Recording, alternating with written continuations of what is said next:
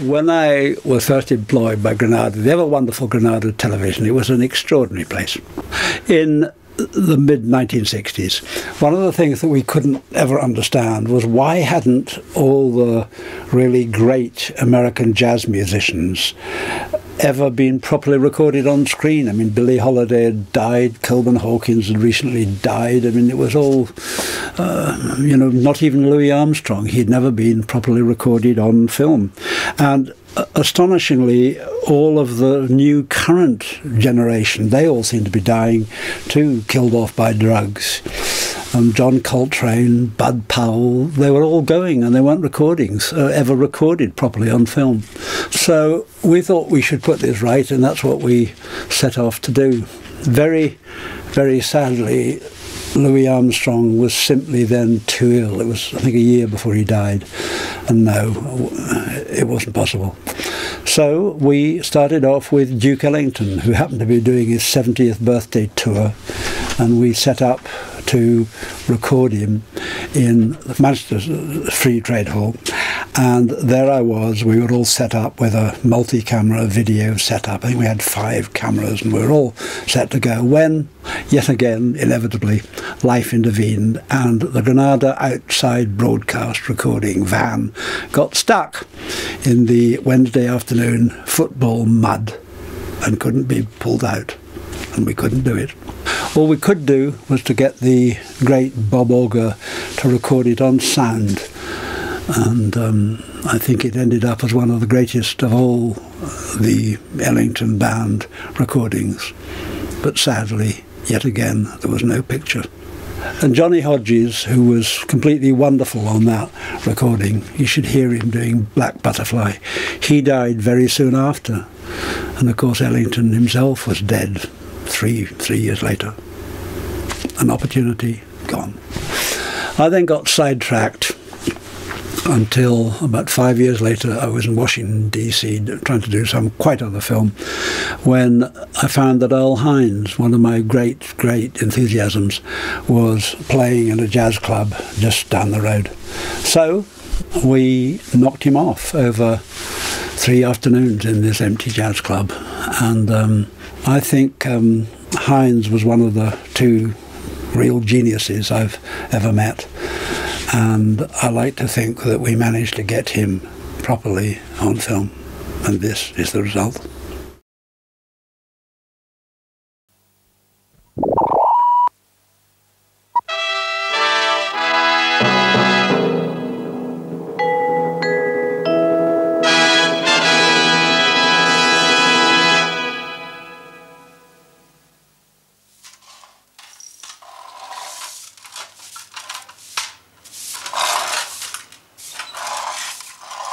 This film is about a piano player. Earl Fatha Hines. What a man. Earl Fatha Hines is a jazz musician, arguably the greatest still alive.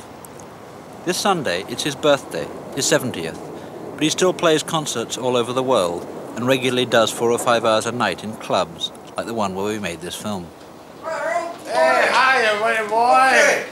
Yeah, well, How you doing? fine. Everything is fine. The rest of the guys getting in? You're the first one here.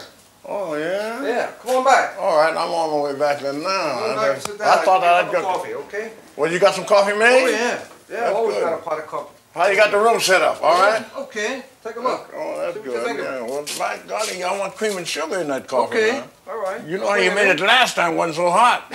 Well, get good and I'll be hot. all right now. All right. Go ahead and Okay. take a All look right. around. Hines was a professional piano player before the word jazz was even invented. And at 70, he's now outlived all the great names he played with. Louis Armstrong, Fats Waller, Charlie Parker, Duke Ellington. Check it in. Nobody home. The thing that Hines has always been supremely good at is improvising, at taking a tune and changing it and reworking it and building on it as he plays, so that it comes out quite different each time. What Hines enjoys is the excitement, the bravery, the risk of jumping headfirst into a tune and then, in public, having to work his way out again.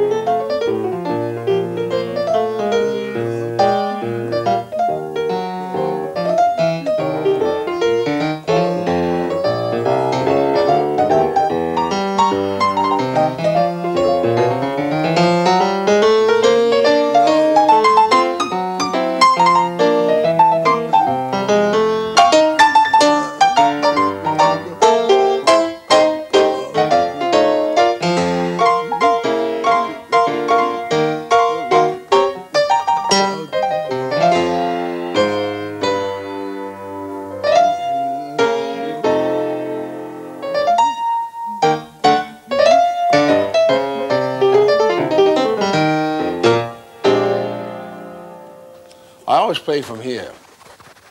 The way I felt is the way I always play. The way I feel. If I felt it should be a double augmented chord, I'll make it. If I feel it should be a minor seventh, I'll make it.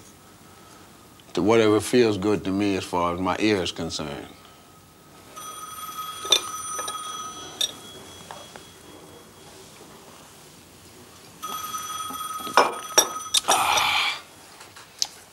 Telephone. Huh? Take the receiver off. What do you mean take the receiver off? Huh? No. I don't mind to it. come back. You gonna be here 2 o'clock? I don't know, yeah. Sometimes you get cancellations. I had a guy last night, after I come off the first set, and he says, where's Earl Fatha Hines? Just like that. I said, I am he. He said, come on, he's dead. I had to look at him. I said, am I dead? Yeah. He said, you're not Fatha Hines. I said, he said, Jesus Christ, if I heard Fatha Hines, you know how far back? I said, I don't care how far back you The go. man this morning knows you from 1940 here. And so I told the public that. I said, it's the first time I've been approached like this. I said, I'm supposed to be dead. After, and everybody laughed like the devil out there. So when I went back over there, he said, I apologize. He said, I said, well, and he said, but I just can't believe it. And the girl, she was sitting there with him, you know. She said, I can't believe it. Yeah. I said, well, because he looks like he's 90. That don't say I have to be here. It made me kind of warm, you know. In the 30s, Hines had one of the greatest of all the big bands. But after the war, as jazz became more and more intellectual, Hines virtually gave up music altogether. Then, in 1964, he was brought back to New York, and since then, he's never stopped. You're not ready yet? Yes, we are. Oh, I was just fooling. All right. This is a little number that I wrote a year or so ago.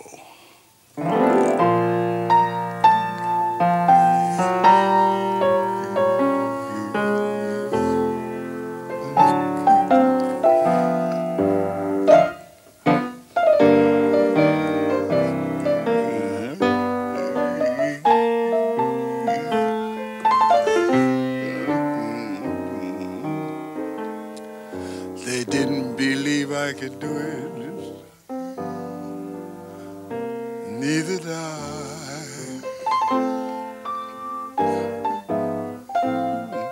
They didn't believe I could prove it. Neither did I.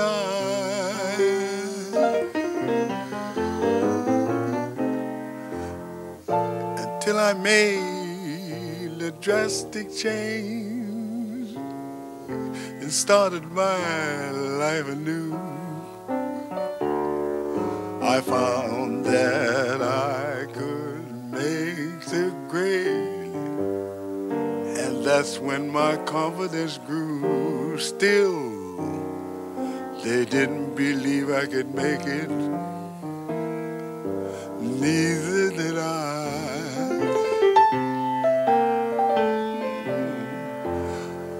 I had to shake and break it, and boy, did I try.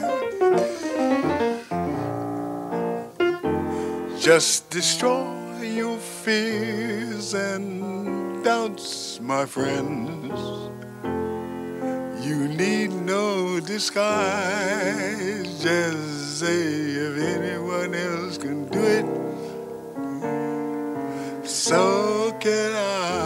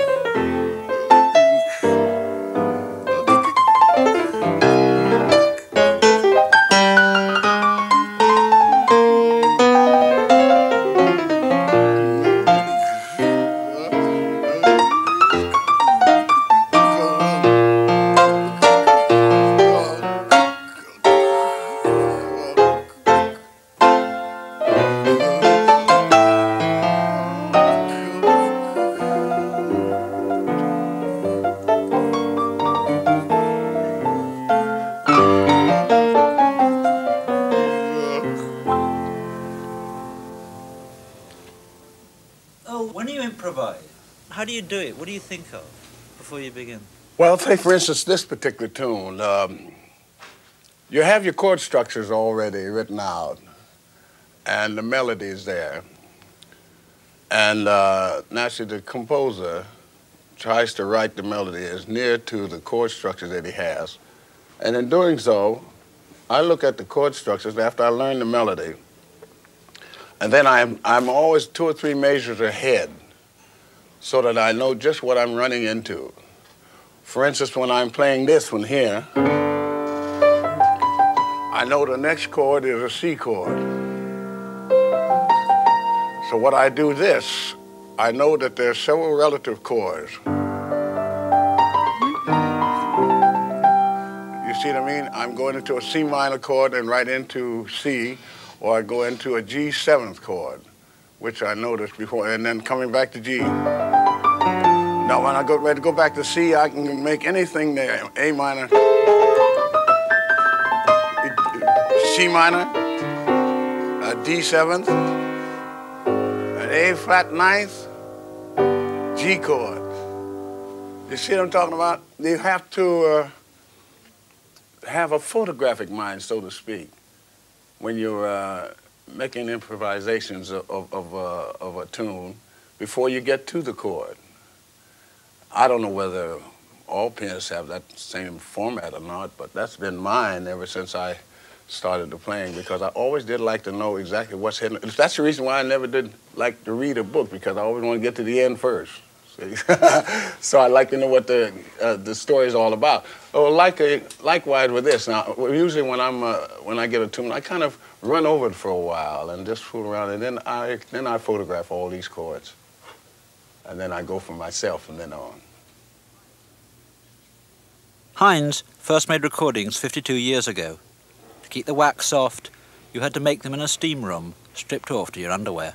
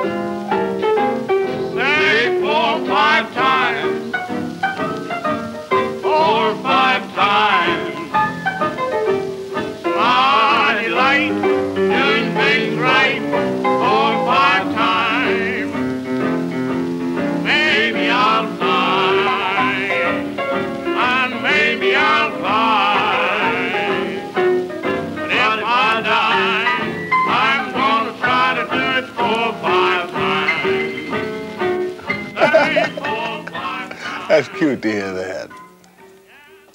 But it was the records he made with Louis Armstrong in 1928 that became the real classics of jazz.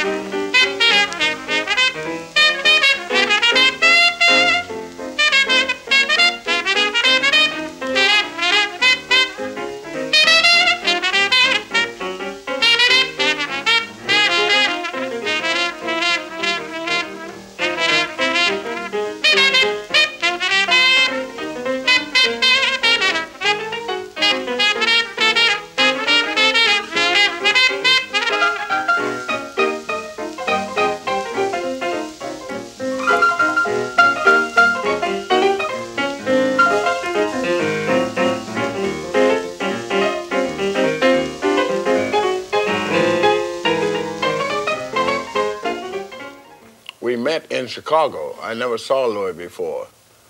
And at the Musicians Union in Chicago, they had a union there where all the musicians used to hang out. In fact, that was the playhouse of all the youngsters, and a lot of the young men used to want to blow. Here's your coffee. Red hot. There's something. Where you want me to sit on the piano? Oh, sit on the piano. All right, I'll sit up here then. That's all right. You don't mind, huh? Just don't drop it down in there now. Well, I hope nobody gets musical. You know. You better get musical this afternoon now. Oh, I'll try. Yeah. Don't drop it down in them. Okay, well, I'm glad you're good. It's good you're looking around like that. Yeah. Did you put sugar in? Everything's in there. Oh, okay. Yeah. I was talking. I didn't put a touch in there for you, though. Okay. I think it's too early for a touch now. Yeah. You don't mind, you sort of interrupted me. I was talking about Chicago, you know. You know about Chicago? No, I don't know a thing about Chicago. Oh, well, if you hang around there, you learn a few things. No, I'm not going to hang around, though. Oh, you're not? No, I've got work to do. Oh, that's fine. Yeah. That's good. Looks like you packed the house here last night. Well, that's what we're here for. That's a good piano, though, isn't it?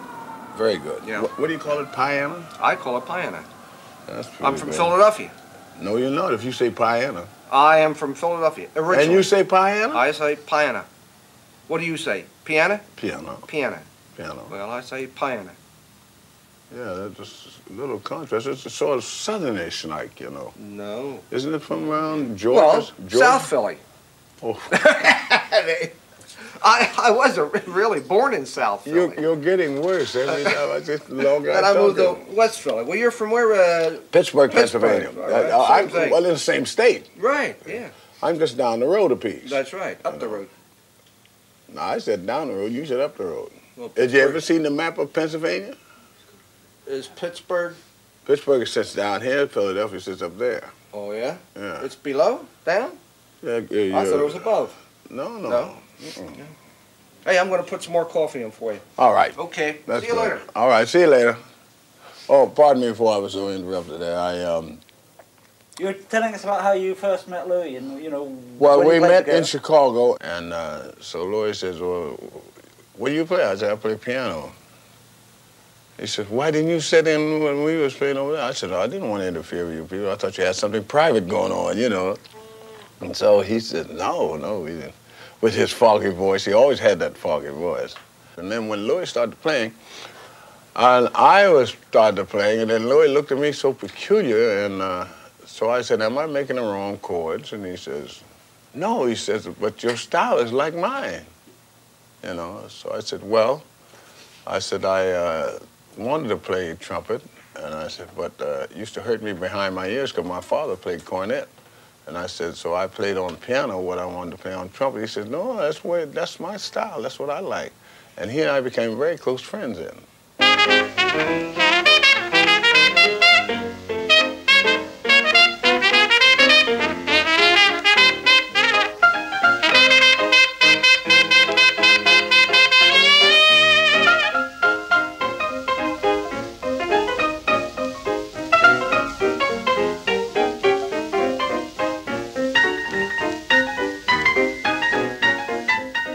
It was Hines who freed the piano from the rhythm section and first gave it a voice of its own. Whenever it hit a chord, and I was curious and wanted to know what the chord was made of. And I used to execute that way, see? Say, for instance, I'm doing this.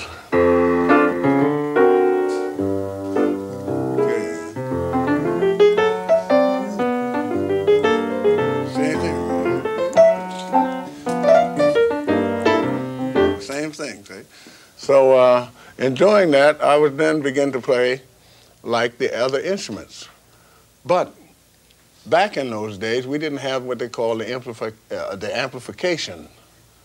So the singers used to use megaphones, and the instruments were just blowing on their own.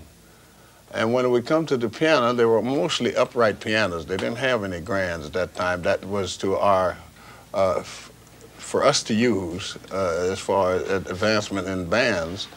It was an upright.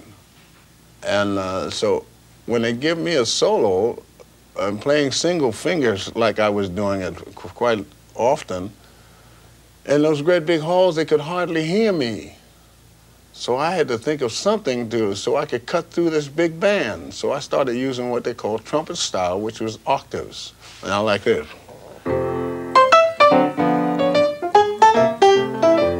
Well, before we're doing it. Well, they couldn't hear it. So when I started around,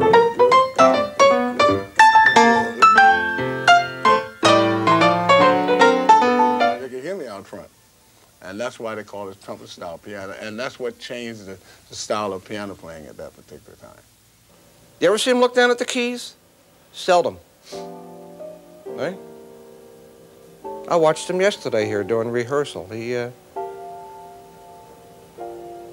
looks like he's looking into the end of his pipe. You know, see if it's still smoking. Let me see. I'd like to sort of do. Oh, I don't light my pipe. No, I haven't got my. So don't forget about it. Memories of You, a lovely tune by U.B. Blake.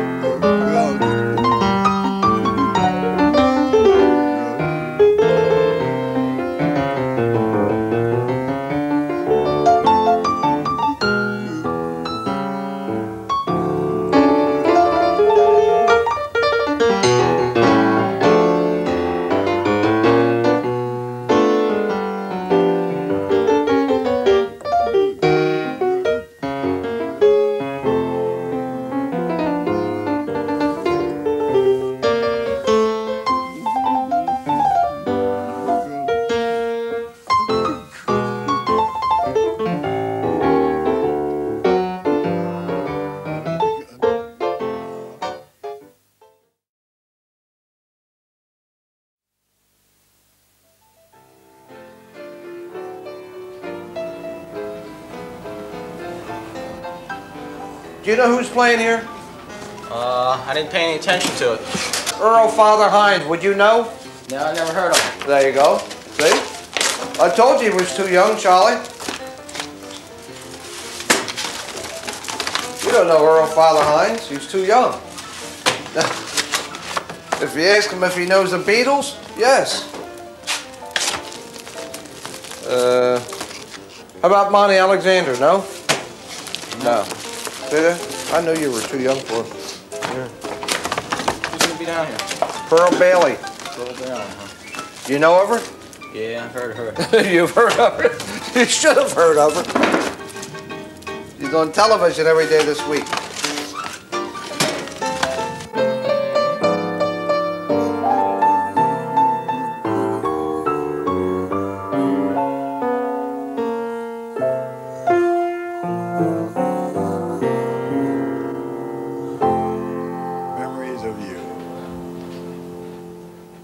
December 1929, Hines took a band into Chicago's vast Grand Terrace Club and stayed for 12 years.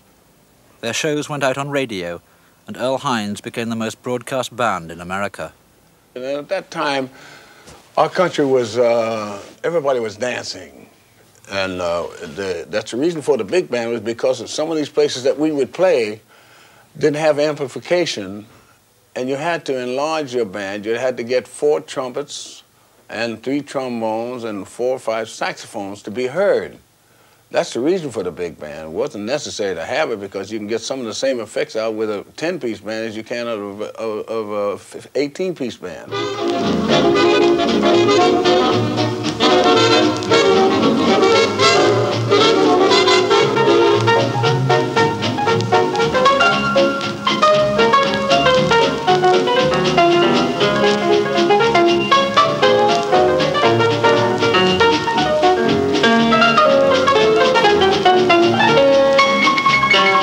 A lot of people began to tune in that little station because they'd heard so much about the Grand Terrace that they just wanted to find out through curiosity what was happening.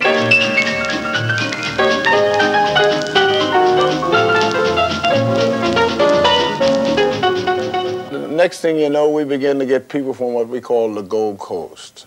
And that was the people from way over on the north side of Chicago that had an awful lot of money. And it used to be limousines with the chauffeur sitting out there 2 blocks long.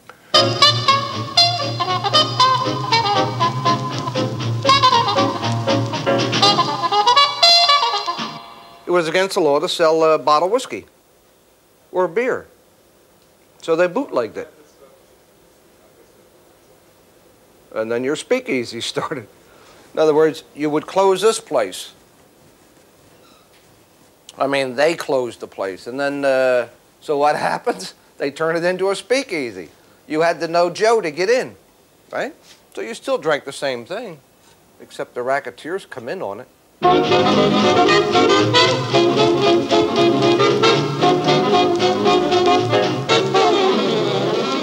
One night I was sitting in the kitchen and a guy comes back there with 3 guys, and his name was Fusco. He was a lieutenant for Al Capone. And he says to Fox, who was the manager and the owner, his name was Ed Fox, he says, Ed, we come in to take 25% of the club. So Ed said, who's we come out? What do you mean? I says, I don't need no, he says, well, you have to have protection. He says, I don't need no protection. I've been here 2 years. I'm doing all right. He said, what you have to have protection. There's other guys going to come in here and say the same thing, and we don't want that to happen to you. So he says, well, I don't want no protection. And he says, and you gangsters get out of my place, and all one word passed on another until finally he said, well, you got 2 nice boys. I know you like your boys, don't you? He said, well, what do you mean? Because he couldn't talk good English. He used to say, what do you mean, and Pennsylvania, and all that, you know. So he says, what are you talking about? He says, well, you like your children, you like your boys, and we'd like to see you keep them.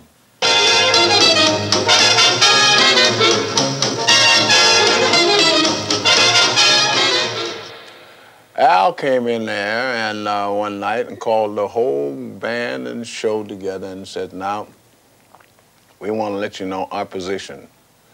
He says, we just want you people to tend to your own business. We'll give you all the protection in the world. He said, we want you to be like the 3 monkeys. You hear nothing, you see nothing, and you say nothing. And that's what we did.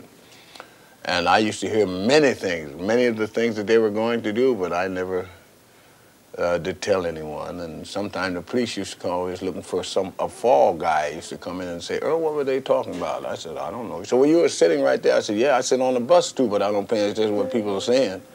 So I said, no, you're not going to pick me, because they had a habit of putting the pictures of these different people that would bring information in the paper.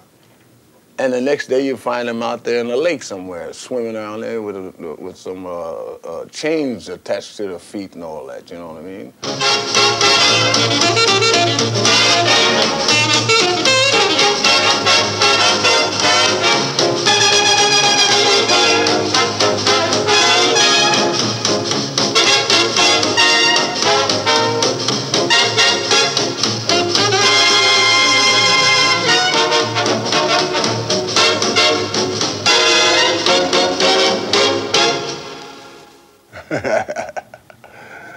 I like that.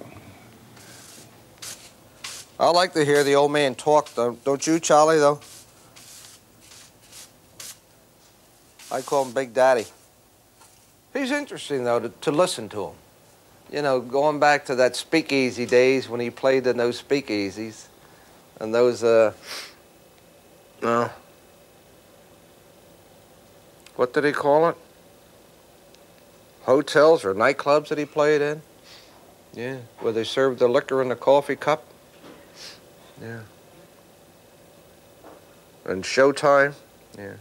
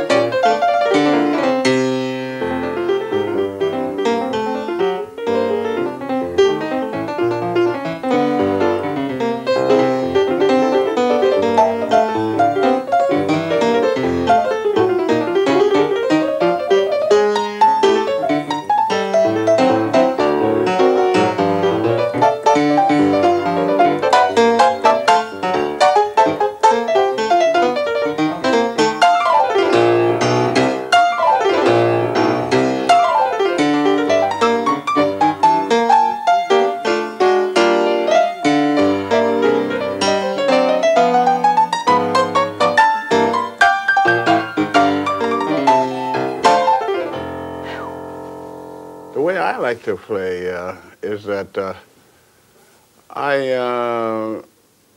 I'm an explorer. I might use that expression. I'm looking for something all the time. And oftentimes I get lost. And most times the people that are around me an awful lot know when they see me smiling, they know I'm lost. I'm trying to get back. But it makes it much more interesting because then you do things that surprise yourself. And after you hear the recording, it makes you a little bit happy too. Say, oh, I didn't know I could do that, which you don't if you're doing a lot of what you call fooling around and trying to find out just how many different chords can go into the next passage, you know. And while doing that, why, if you're a little doubtful, now when I was playing classical music, I wouldn't dare get away from what I'm reading. If you've noticed, all of the symphonic musicians, they have played some of those classical tunes for years, but they wouldn't vary from one note. They constantly, and every time they play, they have to have the music. So that's why some classical musicians, it's very difficult for them to try to learn how to play jazz.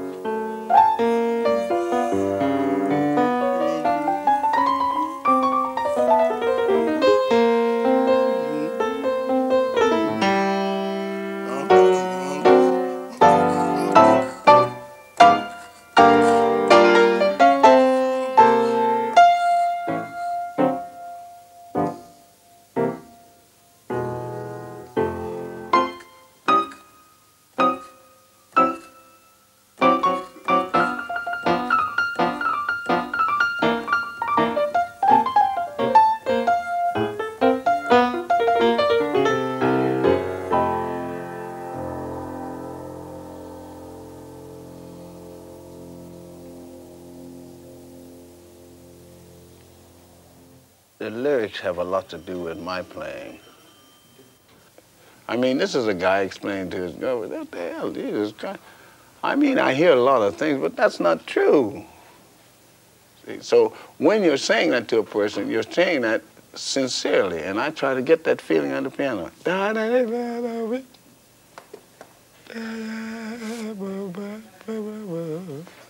Almost like I'm trying to talk.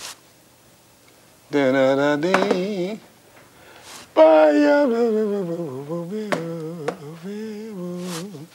try to get that.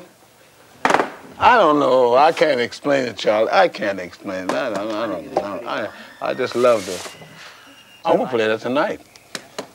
Is that on? Partial. They're all partial. Yeah. None of them light up as much as they should. Now, you going to keep these on?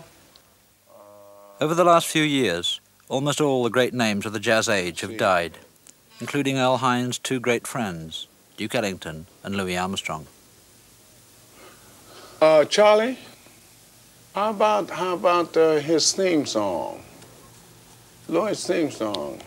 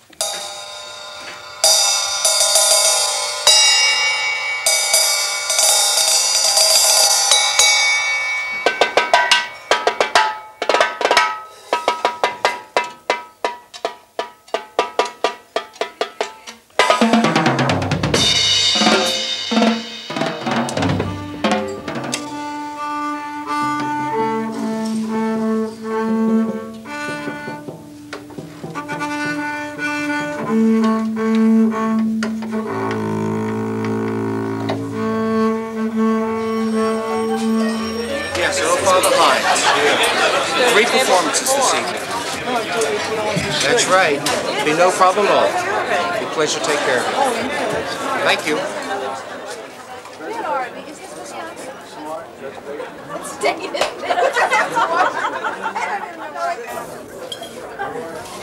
One more show and one more time, as they always say. Looking for a good audience. Thank you. Thank you.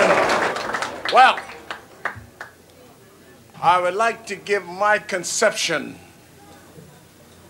of a number I've been associated with over a period of years from the Grand Terrace Cafe called the Boogie Woogie on the St. Louis Blues.